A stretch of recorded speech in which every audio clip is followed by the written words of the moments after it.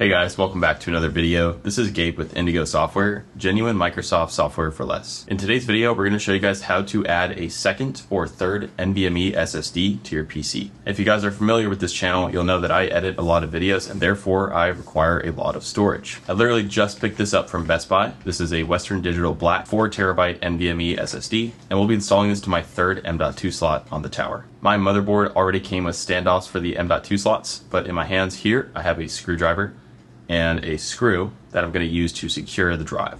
If you don't have this already, you can order a simple M.2 SSD standoff kit or something similar from Amazon. Lastly, before we get started with the video, if you're interested in purchasing Microsoft Office, Windows 10, Windows 11, remote desktop licenses, or a wide variety of other Microsoft software at a great price, check out Indigo Software. We'll put those links down below. So without further ado, let's jump in.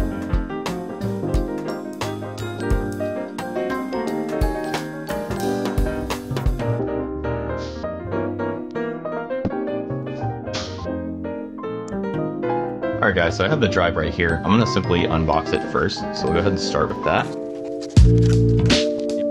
Yeah, I'm not sure how well you can see that, but here is the actual drive itself. So I have the drive, I have the screwdriver, and I have the screw. And next up, I'm going to turn off my PC. Alright guys, so I've moved the computer case just enough for me to be able to access the glass panel here. Now, before I actually work on the computer, what I'm going to do here is I'm going to flip the switch on the bottom and back of the case. So we're going to power it off, and I'm going to unplug it as well. Okay, so the PC is now fully disconnected from power. Be sure to turn it off again before you do that. Next up, it's time to remove this glass covering.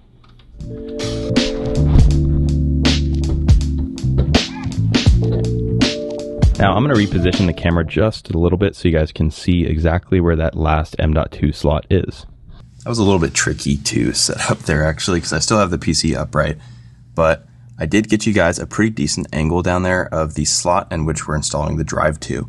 So if I look at the end of the slot, that's going to be right here. There's a notch there, and that notch corresponds to the actual drive that I have. Okay, so I'm going to grab the drive, and as gently as I can, I'm going to place it in that slot. And we'll just give it a little push. Always be gentle as you're installing PC components. It goes without saying.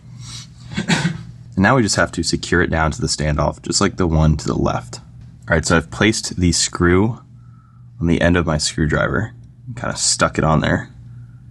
And now I'm going to push the drive down with one hand, just like that. And I'm going to slowly get that screw lined up, and I'll start turning to my right. And then I'm just going to slowly tighten it until we get a little bit of pressure, just like that. And that's it, guys. The drive is installed. I'm going to go ahead and turn back on the computer and put it back together.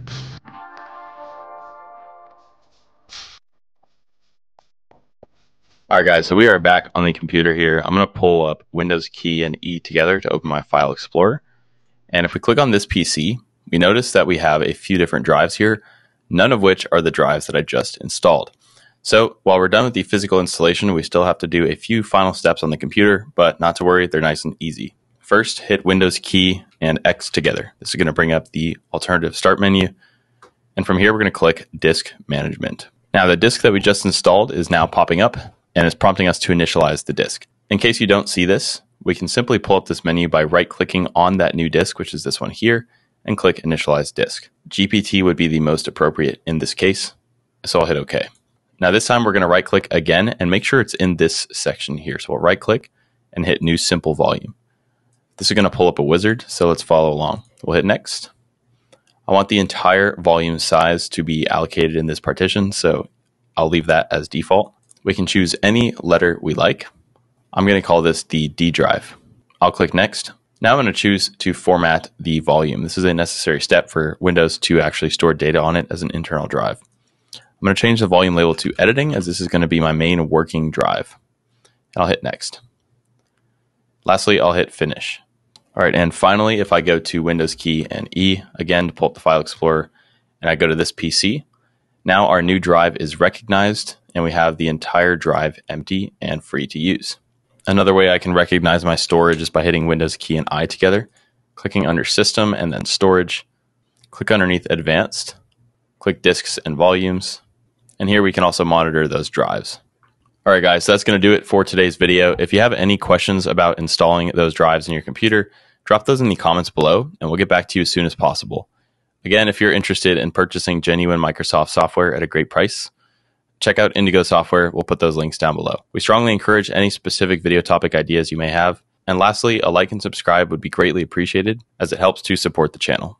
Thanks again for watching. We'll see you guys next time.